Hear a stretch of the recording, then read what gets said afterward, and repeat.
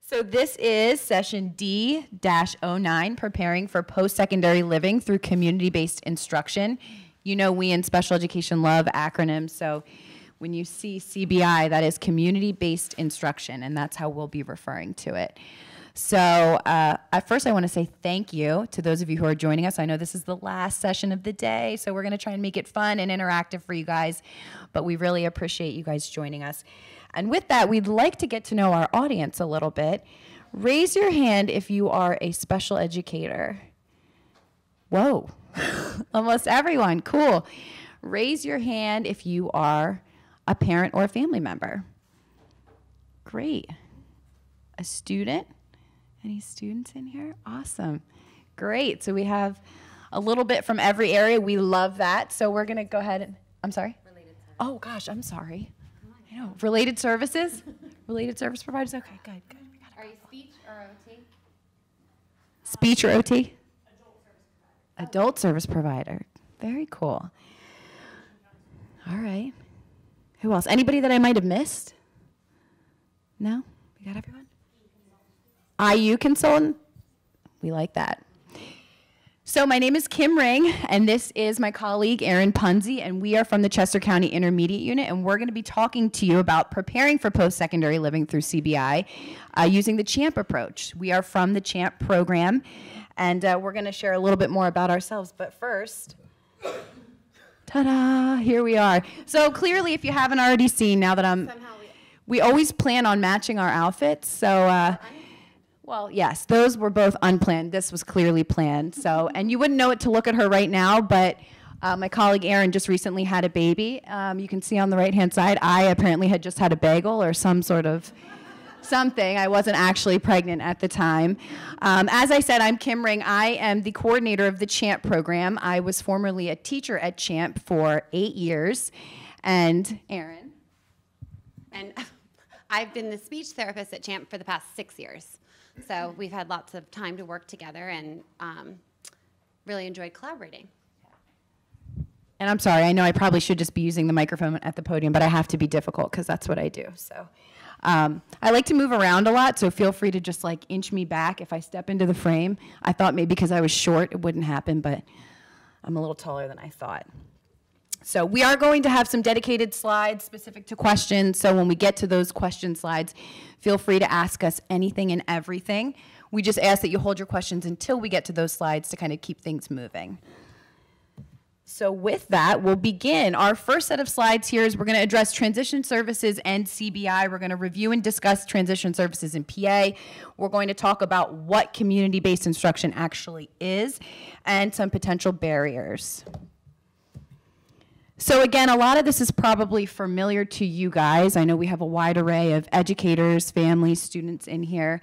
I won't read this to you slide by slide, but just the main takeaway here is, according to Patan, when we're looking at transition services in Pennsylvania, we're talking about preparing students for adult life. It's highly individualized to each student based on their post-school goals, and we're utilizing a team approach, and of course, it's student-centered. So again, it's highly individualized, and you'll notice the common theme here as we talk about CBI. It's tailored to the student. There is no one-size-fits-all approach. But again, I'm sure all of you guys are used to hearing that because that is our motto in special education. So again, a little bit more on Patan's take on secondary transition process. So it's bridging the gap between school and adult life. Educators are responsible for facilitating the successful transition using their 6-step process, and we'll talk about that a little bit more next. So the 6-step process, you guys might not know that this exists formally, but you've all done it in some capacity, whether you're participating in the IEP team, driving the IEP team, when we're developing the transition services and activities within the IEP, this is what we're looking for. So number one, we're using assessment to identify our students' strengths, needs, and then goals. Identifying the present levels or the baseline. Where are the students at the present moment? What are the skill sets that we're looking at? What skills are in acquisition? Number three, transition team members, their roles, and building successful partnerships amongst the team members. 4, we're creating the plan and then establishing measurable goals to address the skill deficits and support transition. Finally, we're monitoring progress and we're making adjustments as needed. And that, of course, continues to be a collaborative team effort, a fluid approach with ongoing open communication. So what is CBI? Well, according to Patan, it's a regularly scheduled educational experiences conducted outside of the school setting, right? Pretty cut and dry. Anyone have anything that they think that we might need to add to that? Anyone? No? I know. It's been a long day. So, how is CBI identified? According to Penn data, the community equals the regular education classroom. And this is a question that we get a lot when we're sitting in our IEP team meetings, because we identify ourselves as supplementary. And people are always kind of confused by that because we're a full-time special education placement. But as we know, according to Penn data, educational environment reporting is not an indication of the amount of special education services that a student with a disability receives. It simply indicates where the student receives their services.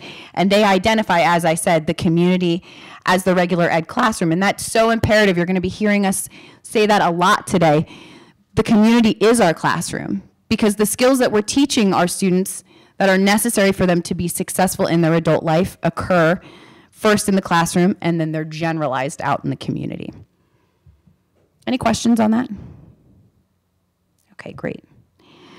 So, potential barriers to community-based instruction. There are far more probably that we can think of than I've listed here, but just a couple to touch on: limited community partnerships and connections. You know, you'll hear me say this again later on in the presentation, but we always say we're not just training our students to be successful out in the community, we're training the community to receive our students. And, you know, lack of information, lack of awareness, lack of knowledge, that can be a barrier in and of itself, right? Because we're looking at community partners that aren't quite sure what it is that we're doing. They're not quite sure what our students are all about, and they're a little bit nervous to invite us into their places of business, whether it's patrons at the movie theater, the grocery store, or whether we're having meaningful volunteer opportunities at, say, Wawa or Outback, at a local office, what have you. So I think just being able to provide knowledge and reassurance to our community partners and helping them to develop a knowledge of what our students are all about. You know, we don't want the community to be afraid of our students. And unfortunately, that is sometimes the case. I'd like to think that it's a little bit more progressive in our area than that, and we have some great community partners, but certainly that can definitely be a barrier. Lack of awareness, again, and lack of acceptance. Challenging behaviors. We in our population, which we'll talk about throughout the presentation, you know, our students have some challenges. Not just within the classroom, we have some behavioral challenges as well. And again, starting small, starting at a place where we can build on, not just running before we can walk. So taking smaller steps to that community-based instructional approach. Can you guys think of any others? Take just like 30 seconds, maybe chat with your neighbor and think of some other potential barriers, and then we want to hear from you guys. Oh, great, you're ready. Wait, hold on, say it again. Transportation, yes, excellent. So we are fortunate enough at the CHAMP program that we have 5 vans at our disposal.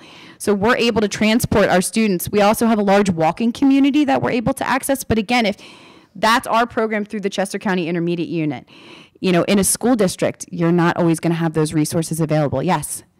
Funding, that is a big one. When we talk to districts and colleagues within other intermediate units within education, that is a huge barrier. Huge, huge, huge. Yes? Staffing. Yes. Absolutely. So she said not always being able to be one-on-one when it's necessary or when it's appropriate. That right there is a big barrier, not having the appropriate staffing necessary to help support our students out in the community. What else? Anything else? Good. Those are all great. Okay. So we've given you the background knowledge. Again, a lot of that you guys probably already know. So let's just get right into it with the CHAMP program. So CHAMP stands for Communities Helping Adolescents with Autism Make Progress. We are the champions, my friends. So we're going to talk about the demographics of our program, components of student development, assessment, prioritizing goals, data collection, progress monitoring, and we're going to talk about some examples of specific goals and data collection tools that we use. So we have a picture up here of myself and one of our students, and a quote that I really love: "Children with autism grow up to be adults with autism. They too need supports, acceptance, and someone who believes in them." Does anybody know who Kerry McGrow is? Anyone heard of him? He is an adult. He has an autism diagnosis. He's now a well-known advocate in the field. He's a published author and a speaker in the field. And I just think that this quote is just so important because, you know, you hear some people talk about, you know, oh, the cute little kids with autism, the cute little kids in special education. Well, those kids grow up. And then what happens? What's next for those kids? Because there's life post-school, post-classroom. And it's our job to help facilitate their successful transition into adult life. So the CHAMP approach. So as we said before, community-based instruction is highly individualized and it's not a one-size-fits-all approach. So as such, CHAMP is an innovative, community-based program where our students with autism use the community as their classroom. So we work with a highly specialized, highly trained staff. Our students are ages 14 to 21 with moderate to severe autism, and we're working with them to develop the skills necessary to transition from the classroom to the community and to develop a successful adult life. So a couple key features of our program. Somebody touched a little bit on staffing and the important role that that plays in our student success, whether it's in the classroom or in the community. We're lucky enough to have a 1-to-8 teacher-student ratio, and our classrooms are staffed 1-to-1. So every student has an identified behavior mentor staff who works with them throughout the day. So those teams end up being about 5 behavior mentors per 1 student. So they rotate so that they're not with the same student every single day as you might see in like a classroom setting in more traditional schools where it's a PCA. We're actually referring to our staff as behavior mentors. So they kind of do it all. Our related services are integrated into the student's day, and this is kind of like new for some of the school districts that we talk to. Erin is going to talk a whole lot about that in her section, what that looks like. But it's really cool to kind of see how that unfolds, because when you think of related services, you think about pullout, right? That tends to be the model that most school districts and programs are using.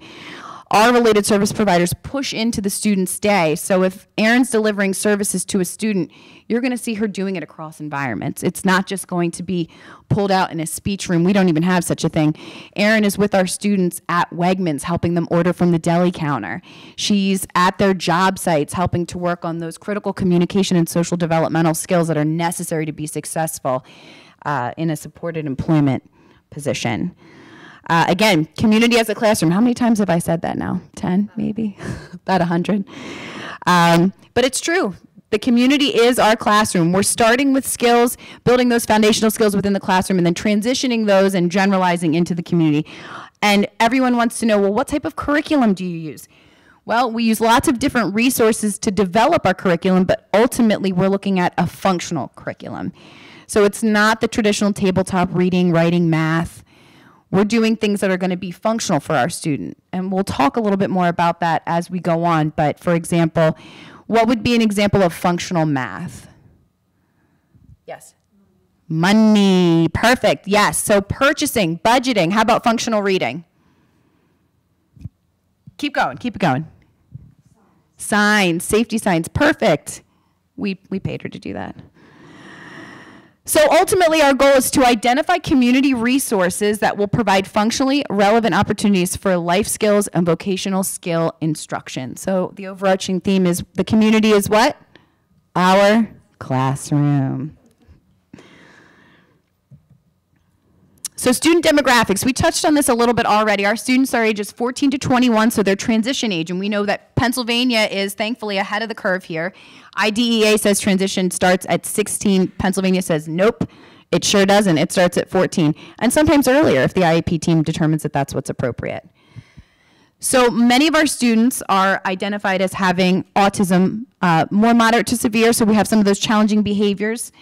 But certainly we have students that have diagnoses outside of the autism spectrum. We also have students with either primary or secondary diagnoses of intellectual disabilities, speech and language delays, multiple disabilities. So we're not just serving individuals with autism. However, that does seem to be the primary demographic at our program at this time. So our focus is on transition planning. So we're working with families and agencies to help make our students successful post-21. And when we're developing that transition plan, we know that that's what the transition plan guides the IEP. So we need to work together and make sure that it's a collaborative approach to reach those outcomes. And ultimately, we're prioritizing goals to promote success post-21. We'll talk about how to do that, how we prioritize our goals a little bit more as we go through. So, 5 components of student development at CHAMP. Certainly, we could list a ton more, but we're going to kind of focus on these for the point of this, this presentation. So, functional academics, we talked about this already.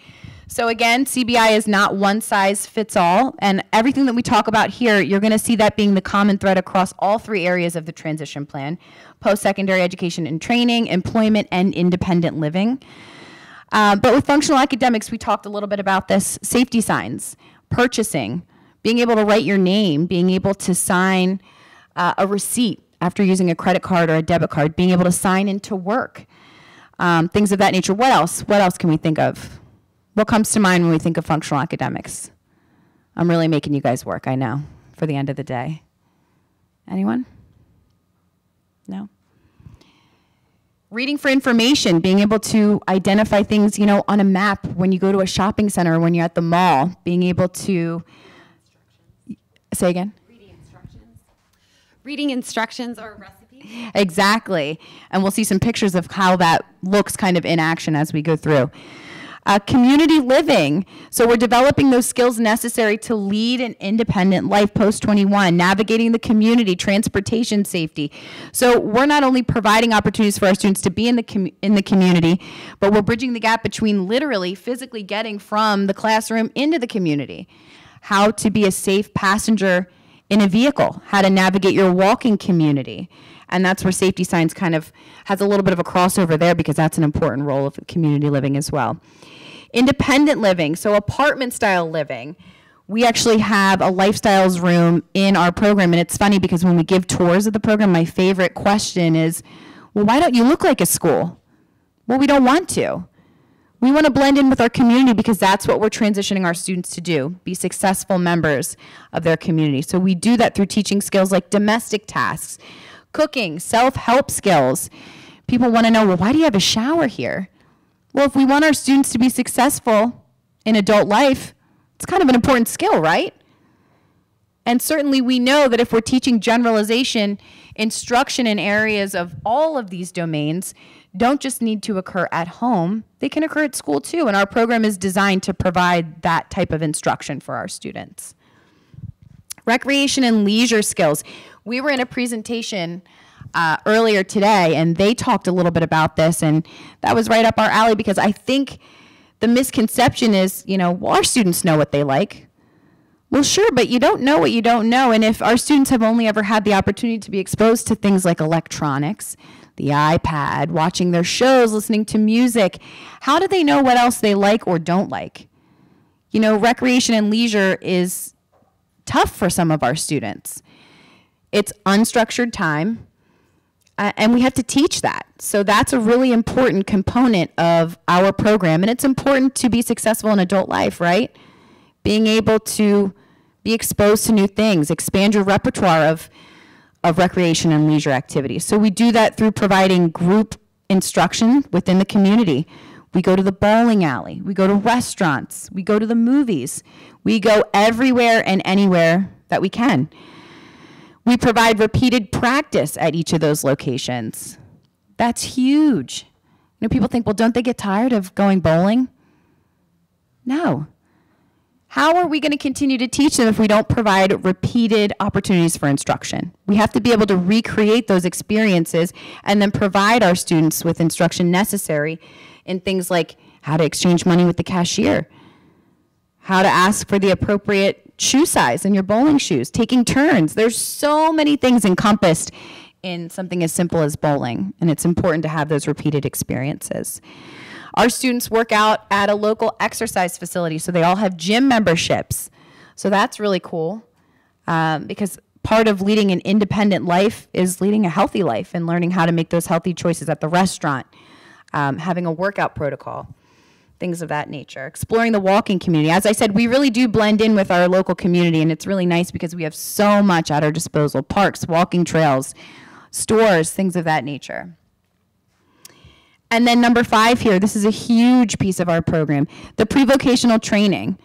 So we have about 20 plus community partners that work with our program to provide our students with meaningful volunteer opportunities. And the hope is that the skills that they learn there, they'll be able to generalize into some sort of supported employment opportunity post-21. Or volunteer, whatever we decide as an IEP team is appropriate for that student. But the idea is that we're not limiting them. We're simply providing them as much opportunities as possible based on their skills, but also based on what else? What would be another important factor in there? Not just what they can or can't do, but what they're interested in. Yeah, absolutely.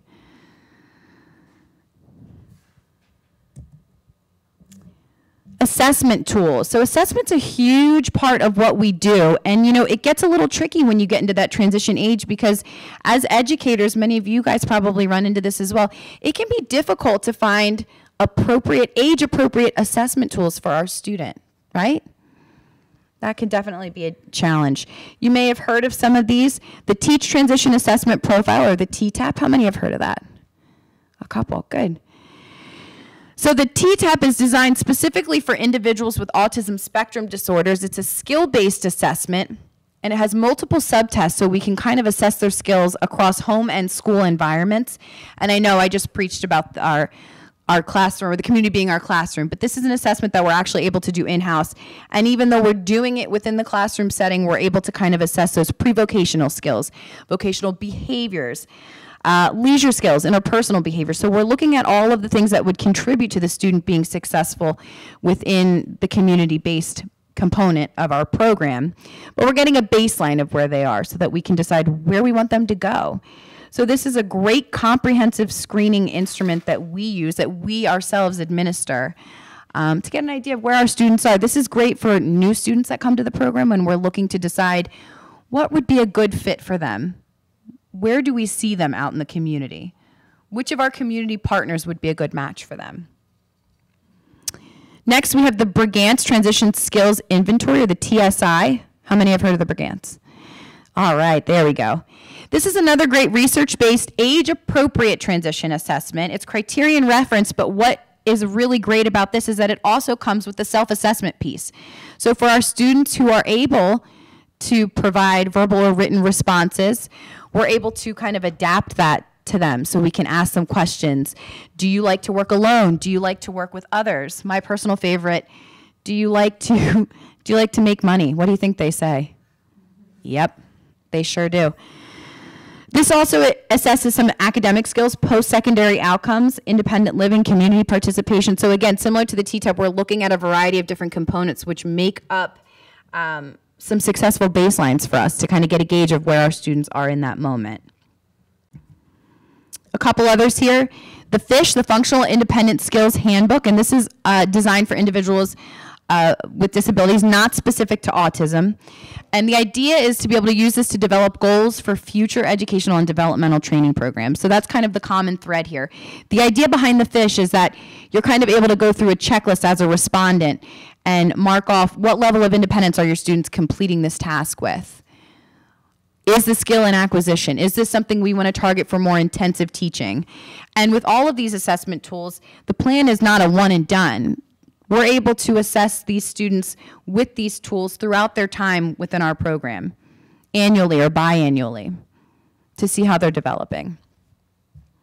Lastly, we have the AFOLs. Who's heard of the AFOLs? The assessment, oh, good. Assessment of Functional Living Skills, another comprehensive transition assessment. Again, we're looking at multiple components here: assessment, a skills tracking system. They also have a curriculum guide. So the idea is that the information that we glean from this is what's going to help guide and drive our instruction in the development of goals. So then how do we prioritize goals, right? You know, we are constantly thinking of our students' areas of need, and really you could look at anybody in this room. We've all got needs. I mean, I need glasses to be able to see you. Is that a deficit? So how do we prioritize? Well, we use the assessment and the data that we collect on our current goals. I mean, we're doing assessments all day, every day. Formal, informal, we're doing observations.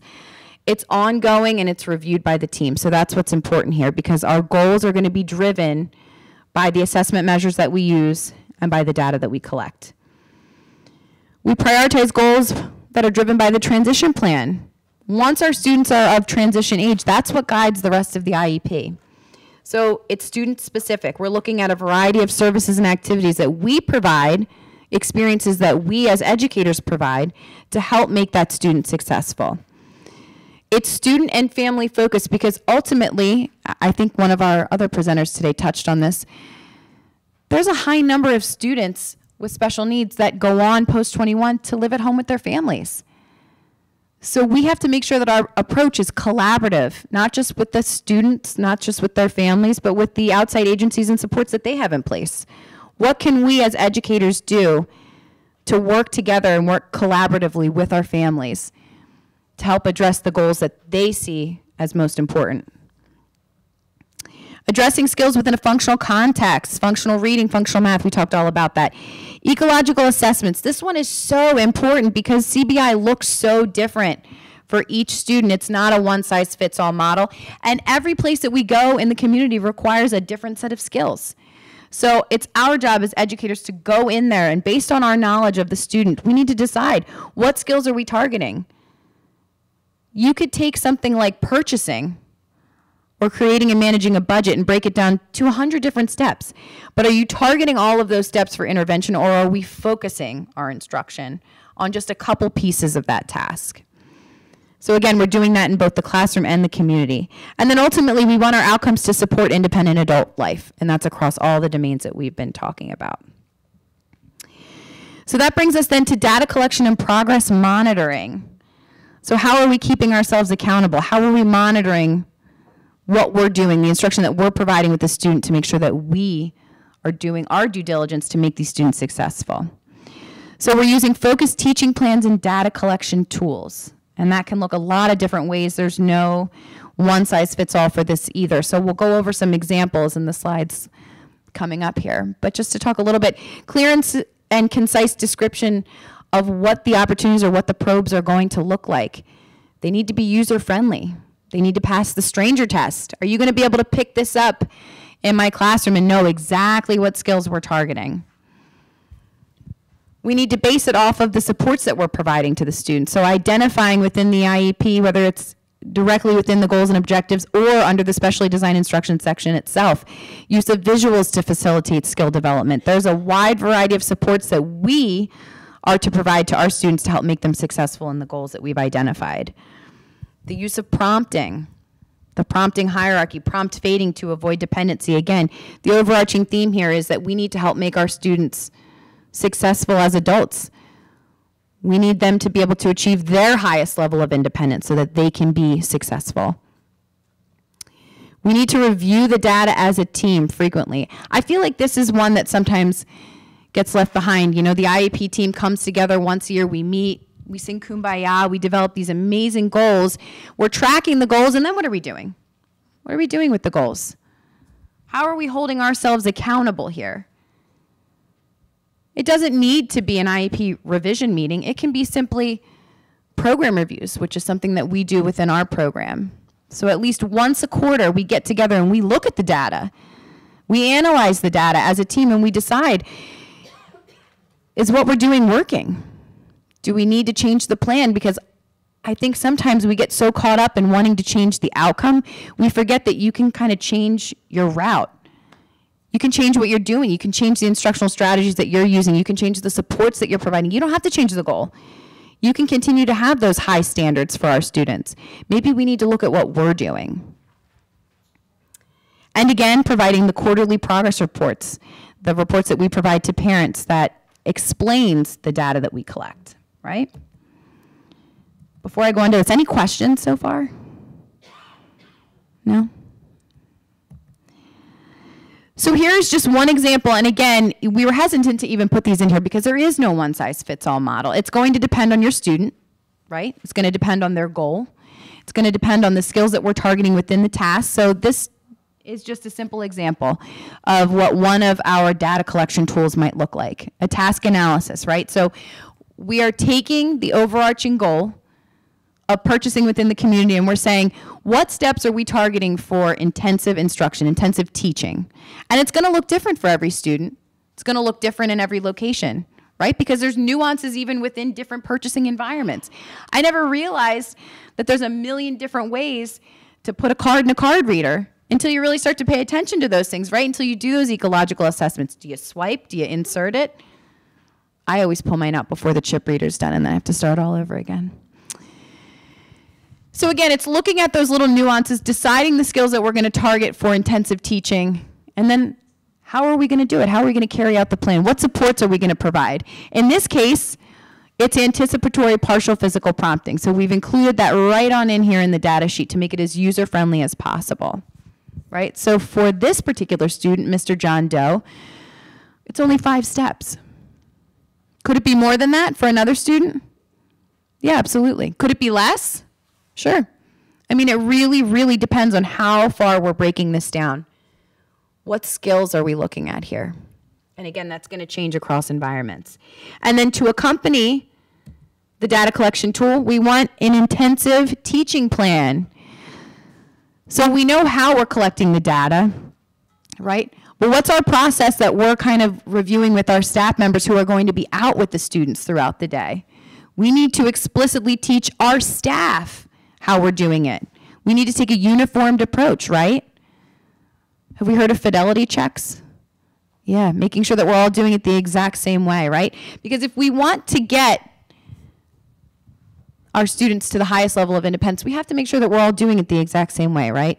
So oftentimes what we'll do as a school entity is we'll provide these to parents. We'll provide these to supports coordinators. They want to know, well, how do you get them to do that? Because they won't do it for me. Well, how are you doing it? Do you have a systematic approach to how you're teaching this? Because this is what's successful for us, and we'd love to share it with you, right? We want our students to be able to generalize the skills. So if we're taking our students to purchase a snack at Wawa and they happen to go there every Saturday morning with their family, shouldn't they be doing it the same way, right? Yeah. Another example here, brushing teeth. This is one that just, I never really realized how many steps went into brushing teeth until you go to make a data sheet. I mean, we're talking it could be upwards of 50 steps, and that's crazy. So for this student in particular, we're just looking at 7. But that's not to say that it can't be 50. You have to work with your IEP team. You have to decide what that student's goal is. You have to decide what skills we're targeting for intensive teaching. And again, a very explicit, detailed teaching program to accompany, teaching plan to accompany the data collection tool. I think I said this quote earlier, but it really is one of my favorites. Ultimately, we're not just preparing our students to go into the community and live successful lives outside of their school program. We're preparing the community to receive our students. This is one of my favorite pictures of one of our students. Could she be any prouder? So she put all of those pies together. I know it's kind of hard to see. It's like a key lime pie, but she actually assembled all of those herself. But that's not where we started. I mentioned earlier about making sure that we're walking before we're running, making sure that our approach to CBI is systematic, right? So we're starting with small, attainable goals, and then we're building from there. I just love that picture. Any questions so far? No? All right, then I'm going to turn it over to Erin to talk about delivering related services in the community. You can hold on to that. I'll use this one. Yeah. Thanks. So I'm a speech pathologist. I'm going to try to talk about related services as a whole, but it's obviously going to have a heavy lean towards speech therapy, but I'll try to make it as generalized as I can. There's certainly a lot of benefits, but also challenges to delivering related services in a community setting. So we'll talk about what those are. We'll talk about how to target goals and collect data when you're in a community-based setting. That's certainly one of the biggest challenges. And Kim already touched on this, but analyzing the data and kind of figuring out what that means, whether that means you have to make changes or whether that means you move on. When I first came to the CHAMP program, I came from a regular ed school. So coming to a community-based program was such a huge change for me, and it was a huge change in my thinking because before it was a pull-out session. So I would take them out into a speech room, and I would have my speech flashcards and my worksheets, and they left and forgot everything I taught them, and that was kind of how it worked. So when I came into the CHAMP program, suddenly it was like I'm not just working with the students anymore, but there was such a big push of working with everybody that works with them, the teachers and the one-to-ones and the family as well. So it totally changed my thinking. I had never written a teaching plan before, and then I realized how much, I hate to say easier it made my job, but once I made the teaching plans and I could teach everybody else how to do it, I started seeing such growth in their generalization and just growth all around. So I really encourage everybody to kind of shift more into that kind of thinking, especially as we get into transition age. So ASHA is the speech and language hearing organization nationally. And they have a couple things to say. I'll just touch on this briefly, but they talk about pull-out service versus push-in and kind of the benefits. Basically saying that like when you're pulling them out of a classroom for speech therapy specifically, but any related service, you're pulling them away from their peers and the classroom. So there's a lot of missed opportunity there. There has been a couple studies, you'll see them listed there on those last two bullets. They're specifically on preschool and early elementary school aged kids, but they did find that there was better results with generalization when they pushed in. So they also talk about integrated versus in-class services. So when you're integrating into the classroom, it gives you those opportunities to teach the people working with the student rather than only teaching the student. And lastly, ASHA's view on other educational settings. I like this because they list educational settings as like playground, media center, lunchroom, vocational training sites, music classrooms, etc. But I like that they also say, and other classrooms. So by calling it other classrooms, they're identifying that all of those are classrooms in themselves, and anywhere can be a classroom as long as you're providing instruction there. Does anybody have any questions about those things? Okay. So what are the benefits of delivering related services within the community? Just to, Asha kind of touched on all of these, but it eliminates any missed classroom time because I'm pushing into what they're already doing. It allows the service provider to demonstrate how they're implementing the accommodations from the SDI section, and also like how they're implementing teaching plans to take data on goals and training the staff of how to best support the student. Lastly, it provides opportunities for the therapist to support in that least restrictive environment, which is so important. So you might not be getting as, we'll talk about that next. So the challenges include the community can certainly be unpredictable, which is always a challenge whenever you're in a speech room or an occupational therapy room. You have all your materials right there. It's a very structured environment, and you can kind of manipulate that to make sure that you're getting the results that are targeted. But when you're out in the community, you don't have that same control. So it's challenged me for sure to learn how to kind of think on the fly, and I've had to learn to become very flexible. With that, I'm not getting as many trials and opportunities. I can't do that drill kind of therapy that I used to do before. So I'm not getting the quantity of trials in, but I think that the trials that I am getting have a lot more quality to them because they're occurring with different partners and in the setting that hopefully when that opportunity occurs again and I'm not there, they can still perform that same skill. It's definitely more difficult to collect data. Kim talked about this a little bit earlier. So we're writing teaching plans and trying to make sure that they're very clear and concise, and we're making them as simple as we can and portable so that our mentors are carrying around these little black books with the students so they can like quick do a plus or minus down the data sheet to track track the data. So we're trying to make it easy for them because if it's difficult, it's not going to be done or it's not going to be done correctly. Managing behaviors in the community is certainly a challenge all the time, and Kim also touched on this. We're taking baby steps. We're doing high reward and low demand as much as we can, and then expanding those opportunities as they are successful. We've had students that come to us that their first dip into the community is going out in a van to look at their future vocational site, and that's it. And they're highly rewarded when they come back just for going out in the van. And then it might be 2 years later, but by the time they get there, or after 2 years, they're working for 90 minutes in that location. So it might take a long time, but we can certainly get there. Training staff and peers can definitely be a challenge. I get a lot of pushback sometimes. I see some nodding, so you probably get that as well. When I was at a previous school, I remember being like, somebody had a greeting goal, and I was like, how am I supposed to get data on this? I'm one person, so I get one greeting every time they come to the speech room. Like, how am I going to take data on this? And they were like, oh, have their para take data. And I remember like talking to them about it, and they were like, what are you talking about? Like, how am I going to take data on this? And I remember being so lost in that situation, and coming to the CHAMP program, I realized like all it takes is creating a small little data sheet, teaching the mentor or the para how to fill out that data. And as long as you're clear and concise, they're usually pretty on board with doing it. And we use a lot of reinforcement with them as well. Like, they want to do their job well, and they want to see the student succeed as well. So just making things clear and giving some guidance is sometimes all it takes. Lastly, AAC in the community. That's a big speech one I get all the time that can be certainly very difficult.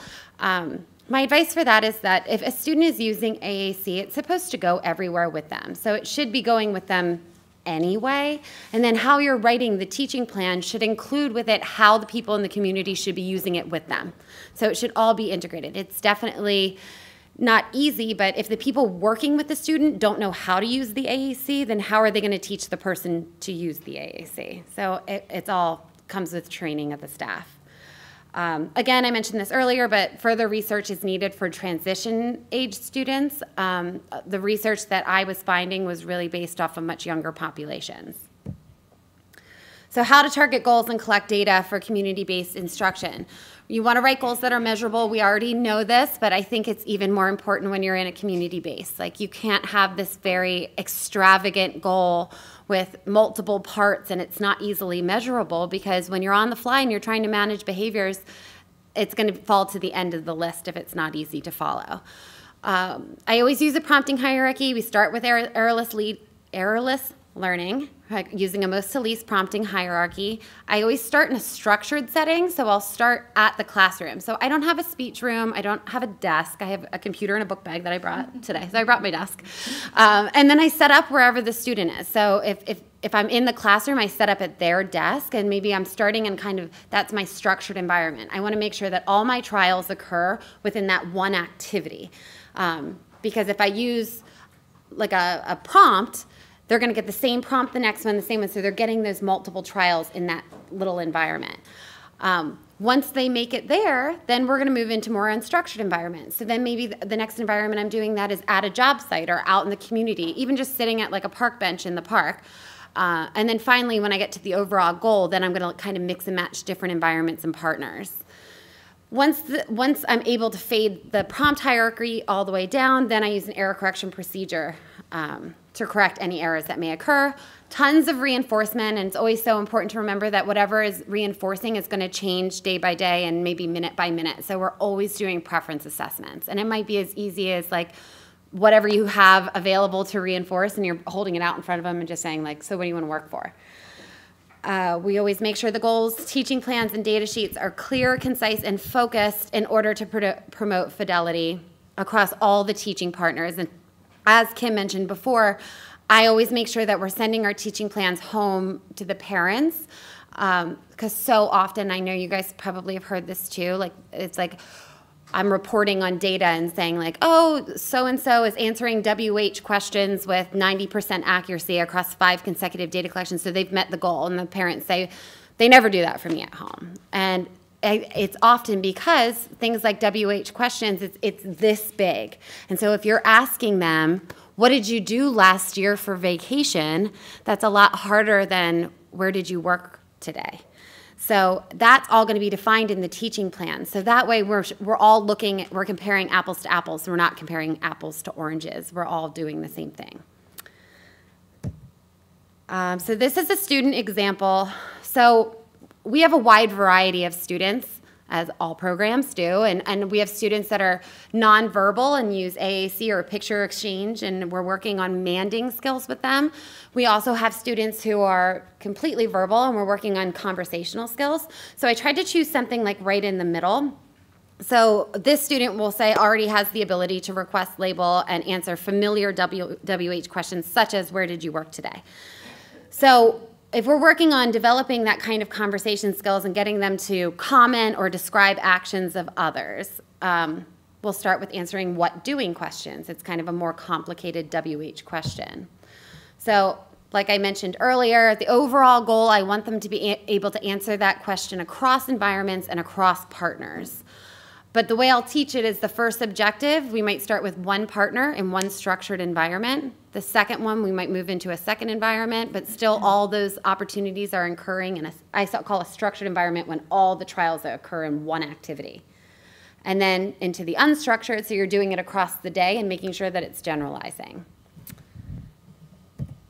So these are some examples. That student in particular answering what doing questions, the way I started to teach this is I would take pictures of him and his peers doing actions across the day.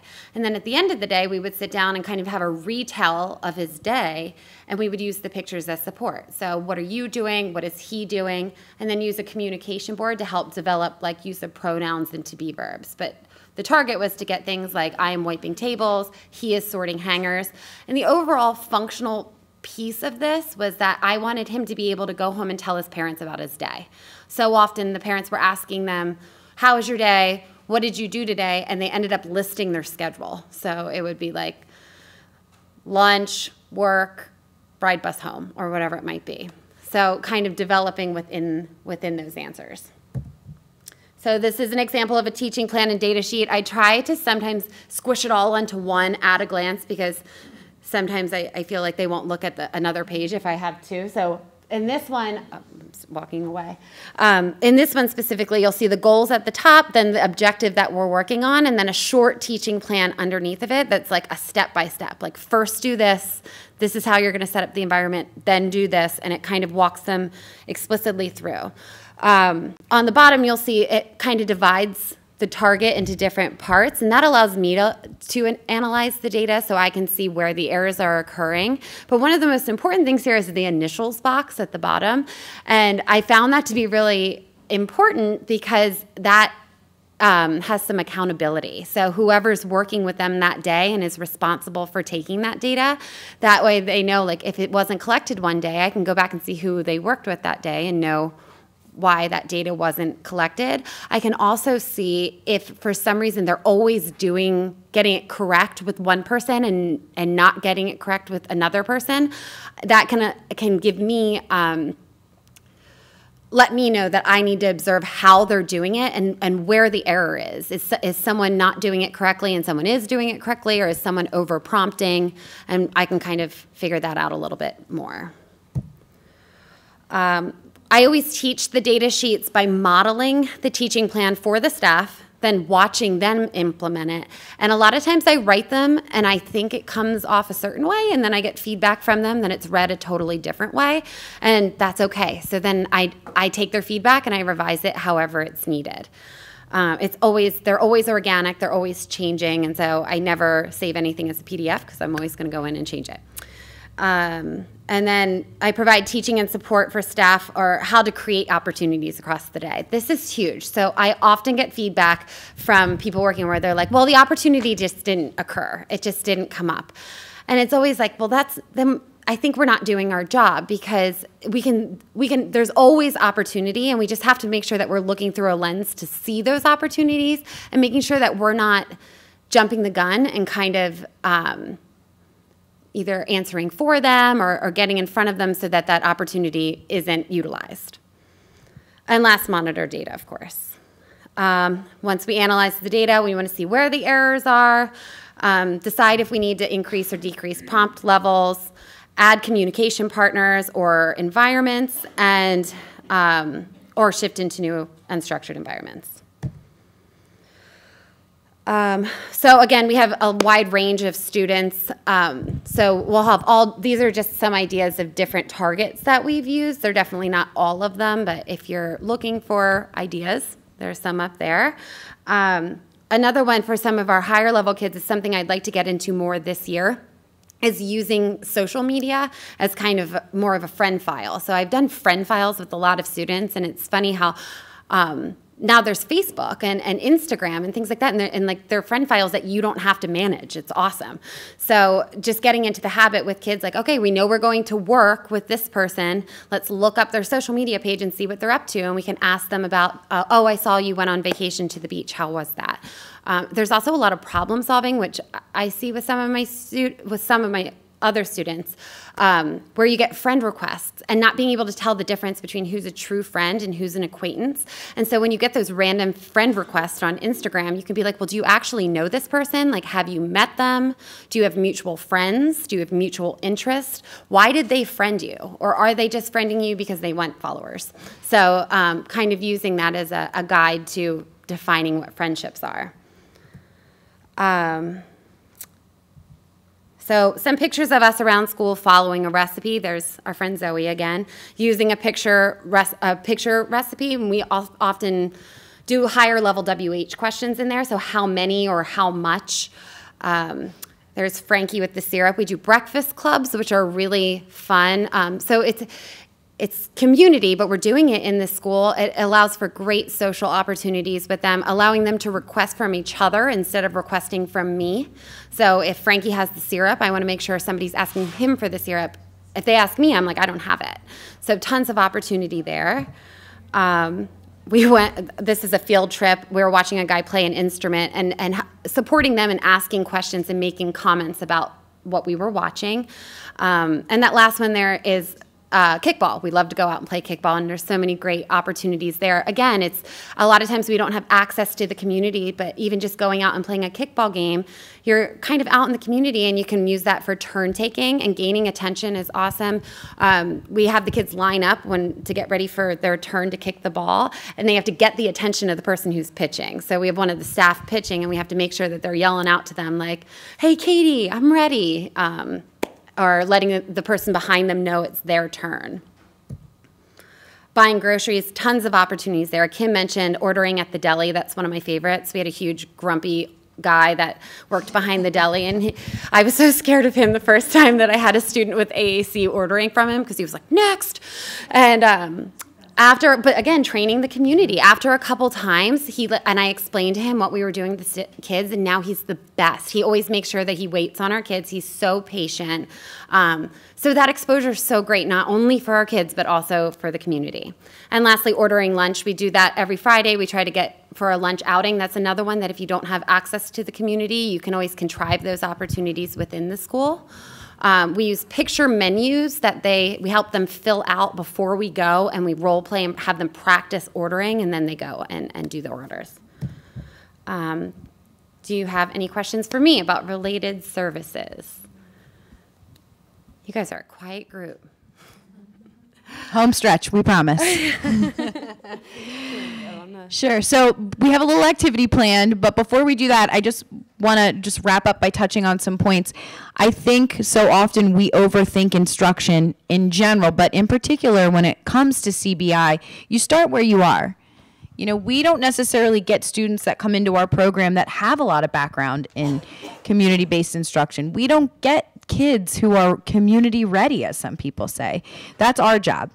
So you start small. You start where you are. As Erin said, it might be as simple as previewing a destination, driving by, your walking community.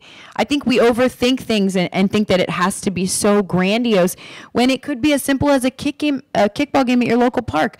So many opportunities for instruction out in the community can be on such a small scale. We just have to be aware of it. You know, taking those ecological assessments, establishing what skills we want to target across different environments, and then utilizing instruction within the classroom to help support generalization out in the community, as Erin said. So, I'm sorry, question? Well, I was just going to ask if you use, let's say, like surveys to decide, to determine interests. Yeah, so the question is, have we used surveys to determine interest from parents and students? Yes, all the time. Surveys are our friend. So oftentimes when we get a new student into the program, part of the paperwork that goes home with them is like a little interest inventory that we have the parents fill out collaboratively with the student so that we can gain some more information on not only their experiences, but their interests. Because, you know, we have this beautiful IEP document. It doesn't always come to us in beautiful shape, but that doesn't always tell us everything we need to know about the student. So to your point, working collaboratively with the parents, having an ongoing open discussion about student interests and their skill sets and things like that. Some of the assessment tools that we mentioned in here, the Brigance, there's a great rating scale that we have in there that the students can fill out themselves or that we can provide assistance with, so that helps us too to get that information about what interests you. Sometimes the students don't even know. So those are great tools to use. Great question. Any other questions? Are we up for a quick little activity? Just 5 minutes, I promise. Yeah? All right. You guys are troopers. So we have a little bit of practical application here based on what we talked about. So we're going to have you guys pick a traditional school goal from the following slide. You can chat with your neighbor, the person next to you, or anybody in your row, or just on your own. And we want to know, how would you revise the goal to target the same skill but within a community setting? Make it functional, measurable, clear, and concise, and be creative. So here are some traditional goals in the areas of math, reading, behavior, and speech and language. So literally take 2 minutes, chat with the person next to you, find a buddy, and then we want to hear from you. All right? And go. All right. So who wants to help us out here? Tell us which goal you picked. You don't have to read it. And tell us how you would revise it to reflect CBI. Yes? I did the reading when given, you know what? Hold on. I'm coming to you. You can, but just in case. I don't want the IT people to yell at me. When given a boxed cake mix at the grocery store, the student will correctly answer comprehension questions about the directions on the cake mix. Thank you. Yeah. Anyone else? Oh, come on. Just one more, 2 more. Yeah, go ahead. Here I come. Oh, yeah. I got little legs. Forgetting about the microphone.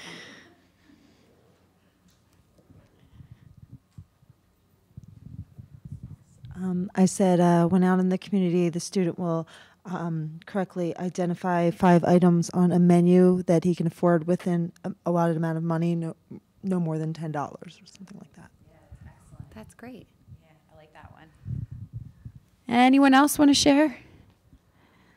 Anyone have any thoughts, questions? Any experiences you want to share? Oh, I'm trapped now. Yes.